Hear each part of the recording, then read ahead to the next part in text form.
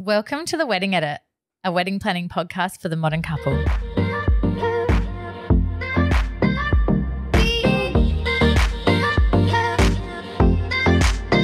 Welcome back, guys. It's Kelly and Dana here today.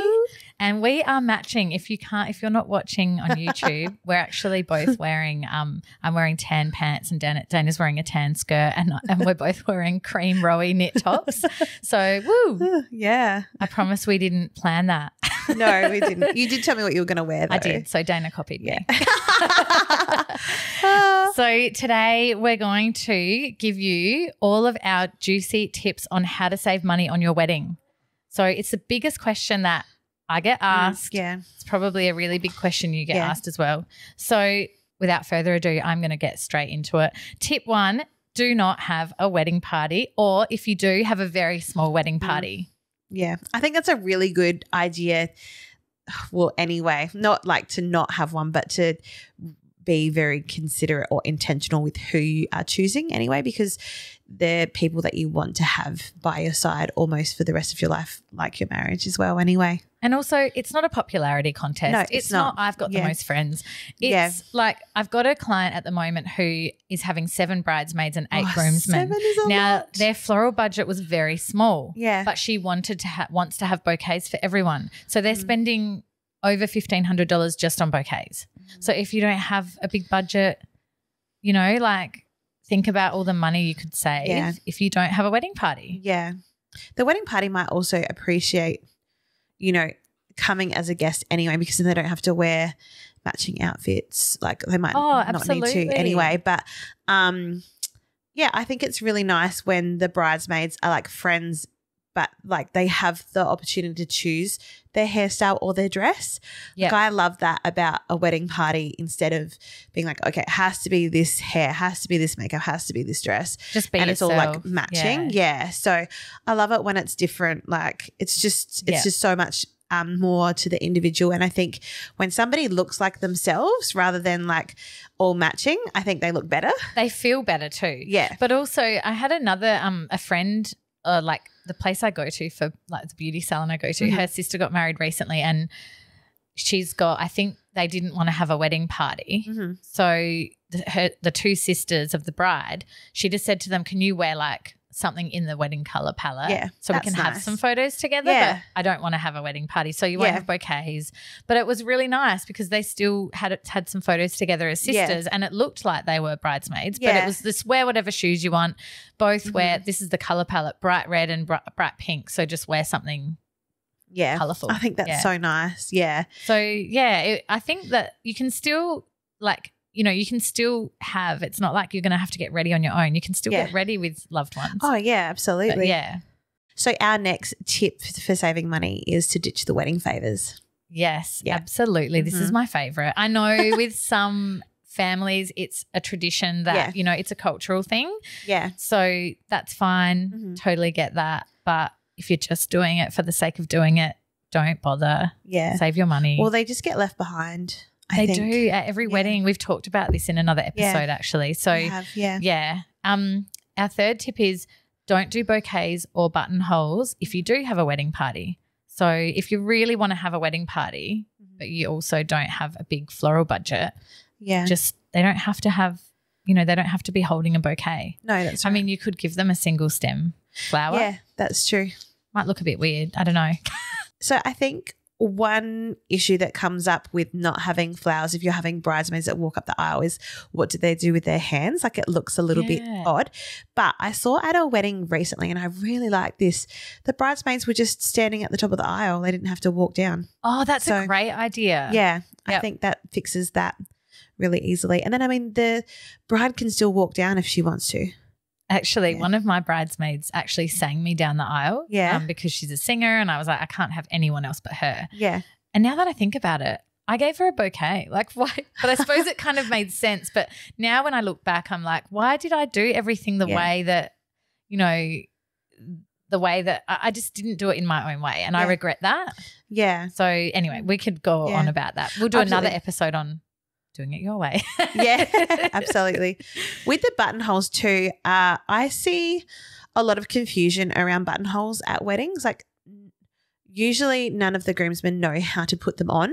They don't know where to put them. Yeah. So if you've got 8 groomsmen and they all need to attach a buttonhole, that is a long time. Well, normally we end up doing it as the photographers, but I've seen lots of poorly structured buttonholes where there's like a really big like rose head or a really big flower head, like the bud, and they snap. Like if they're not done properly, they will snap.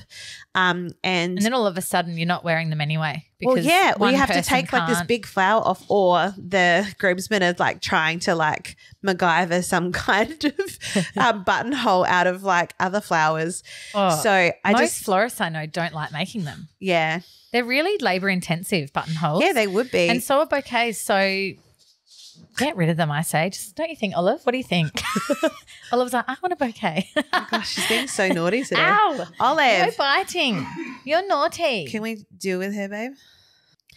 Another tip for saving money is to not have a cake. Now, I know that's a little bit controversial because cakes are very traditional when it comes to weddings, and you might absolutely love cake. Like when I think about our wedding, I love eating cake, and my mum is a cake maker. So it wasn't really an option not to have a cake, but if Doug had it his way, it would have been like cheese or cheesecake. Yeah, and look, if it's not you, if you're both not cake people, just you can always offer roaming desserts later. Yeah. So that means you don't need a dessert for every guest. Yeah. Because they can carry, the staff can just carry them around on trays and something small, bite-sized finger food. But also like lots of venues will charge you for plating your cake as well. So it's not just the cost of your actual cake, it's plating it as well. Cutting it. Yeah. It's like, I think it's something like $10 a head. I thought it was a little bit less than that, but some venues charge $10 a head. I'm sure my venue charged that. Yeah. So we were like, do you know what? We're just going to get cupcakes. Yeah. So we put cupcakes out. Yeah. Not one for every guest, but like probably to cover 70% of guests. Yeah. And then we just had a cake to cut. Yeah. And then we took that and ate it the next day. Yeah. So that's a really good idea. I think also some venues, you're obligated, like you have to actually get a dessert as well. Like they have a spend on their menu. Yeah. So I guess the best way to do it is make it a shared platter of desserts. Another way to save money on your wedding is get ready together or at home. So either if you're going to get an Airbnb, just get ready together at that, and then it's only one, accommodation to pay for. Yeah. Or you could get ready at home together, depending on where your wedding is. But you could save on accommodation by rather than getting 2 different Airbnbs or hotel rooms. Mm-hmm. Yeah. Another one on top of that as well is that, because I know some couples be like, well, I don't want to see, like they don't want to see each other before the wedding. Yeah. Which like you can get an Airbnb that is separate enough. Like we had one couple that didn't see each other before their wedding and they got ready in the same space. Yeah, at the same time, but they just had like it was just kind of halved, if that makes sense.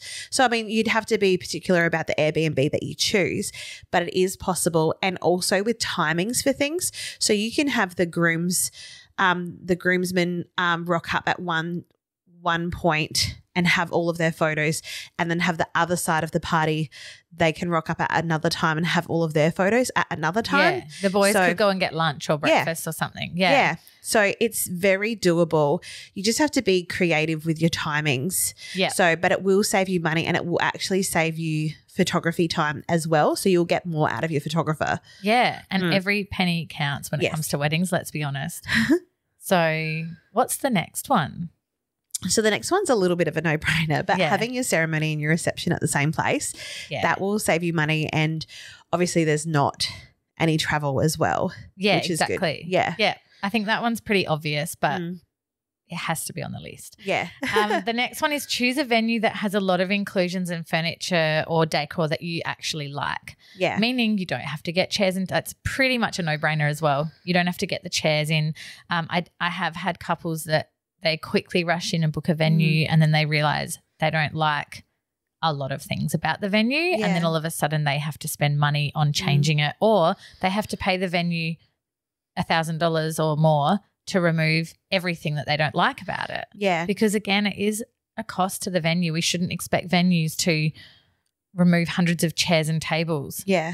free of charge. And then they need to store them somewhere where they're not being seen as well. Exactly. And I think it's hard because I understand where couples are coming from when they're like, but we booked the venue. It should look how we want it to look. And it's like, that's totally fine. But if you're expecting a venue to change it entirely, the space entirely, you know, it's going to come at a cost if they have to find storage. Yeah. All things to talk about when you book a venue. Maybe we'll talk about that in another episode. Yeah. So another tip on saving money for your wedding is to have an intimate wedding or to elope. Yep, totally. And, you know, if you have an intimate wedding, you can often book an all-inclusive package. Yeah. Like ours. Yeah. You know, we offer Dana and I partner on a package, and I've got a bunch of other photographers, florists, and so we have like an all-inclusive, you know, it saves you money because we've already done the groundwork. Yeah. We have a bunch of mood boards you can choose from, so it's not custom, but you can choose the mood board that fits your style. So you're going to save money because you're saving us time essentially in sourcing suppliers. Yeah. Cool. The next tip is don't do bus transport or wedding cars.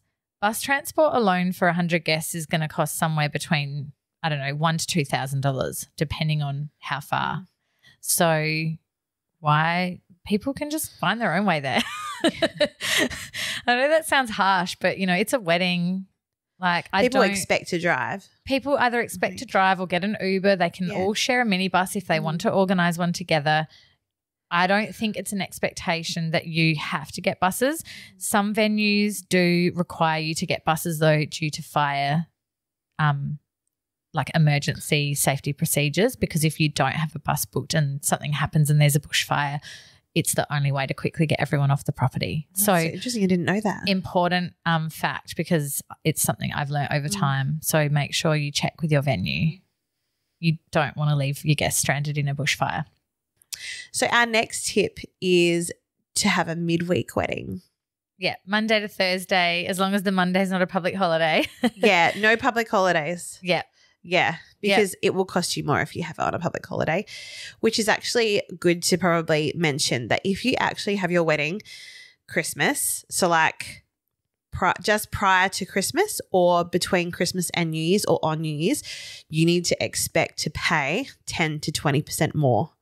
Yeah, well, even double with some because wages are double for staff. It's so really hard. Your caterer, everyone's paying double the amount on public holidays. I think even New Year's Eve after a certain time. Yeah. Is it after midnight they're paying double time? Yeah, because then it's a public holiday because New Year's Day is public holiday. Yeah. I had a caterer say that to me once because their client got really annoyed when they said like we're going to have to charge like more. Yeah. And they were like, why? And like, well, we're there till 3 a.m. packing up, you know? Yeah. So it's 3 hours of double pay. Double what you would time pay. And a half. The next tip is have a winter wedding. So in the off season. Yeah. They're so beautiful. Definitely. Yeah. And worth, you know, getting quotes if you don't hate the cold weather. And if you choose a venue that's cozy, that has like a fireplace, how lovely. Yeah. So the next one is to book photography and videography through the same supplier. But also, like you and I have a package together for elopements, some photographers and videographers that like aren't from the same company, they're from different companies, they've got packages together as well. Yeah. So you can always find out, and it always is best, like whichever is more important to you, if it's videography or photography, talk to that person that you booked first about booking the other thing, whether it's photography or videography, and they'll be able to give you who they work with really well. Is that offensive to you? Like if I booked you for photography and then I was like, oh, hey guys, like I would feel weird saying, who do you work with for videography? Would you be like, oh, you don't like our videos? No, it's fine. Like some couples do choose to go with a different videography company. And I'm not entirely sure why. Sometimes like I think it might be that they might just love they get set on the style. So I think some people think that they might get less if they book both through us, but they're not. They're actually getting more. Yeah. And it's better for them, to be honest. But also, are you offended if they're like, look, we really like these videographers. who do you recommend? No. Three. Like, who do you recommend? If they came to us and gave us like 3 names of who they really liked and we're really struggling to decide between these 3, normally it would be between 2. I would totally be like, oh yeah, like from what I know of the couple and what I know of the supplier, I would be like, I think this person is suit you well. best matched. Yeah. Yeah. So, but at the end of the day, they just have to get a good vibe from and whoever. Chat to them. Yeah. So hire your wedding outfits or buy them secondhand. Mm-hmm. There's a lot of options for that, and you know, you can buy your wedding dress secondhand. Mm-hmm. You can hire your suits if you're having suits. Yeah, I think it's a really great idea, especially like dress hire as well for bridesmaids. There's so many dress hire places. Absolutely. So much better for the environment. Yeah. Totally. Those options went around when I was getting married. Mm-hmm. Gosh, I sound so old. Yeah. I think any time that you get, like if I thought about getting a secondhand dress, you can easily get it tailored to look better like on you. Yeah. And Danielle Symes is a perfect example of, I'm pretty sure she got her wedding dress from an op shop and it was stunning. I think she altered it a bit. Yeah. But we'll, have to chat to her about that. So our last tip for saving money for your wedding is to have in-season florals. So we speak with Lydia from Stem House in episode 12. Yeah. Yep. All about flowers. Yes, all about flowers, and it's very informational. But choosing florals that are in season rather than having to have them that are overseas. Imported. Yeah. Premium roses, orchids, like a lot of there's a lot of flowers so you can do some research, Googling, find out what's in season in your region when you're getting married. If you want to save money, and if you go with a florist that has a lot of experience, they can usually offer you alternatives that might look like a certain flower that's not in season but still be able to get that same look. There's so many different options to still achieve a similar look. Yeah. So if you want to hear more about how to budget for your wedding, or you'd like to get a copy of our budget planner template, you can go to episode number 2 and listen to that. And then also on our website is the budget planner. If you have any questions that you would love us to answer, just send us a DM on Instagram at theweddingedit_podcast or email us at contact@theweddingeditpodcast.com.au. If you have any of your own saving money hacks that you'd like to share with us, please get in contact and we'll be able to share them with our audience. Thanks so much for listening to The Wedding Edit. We'll see you next time. Listen to you later.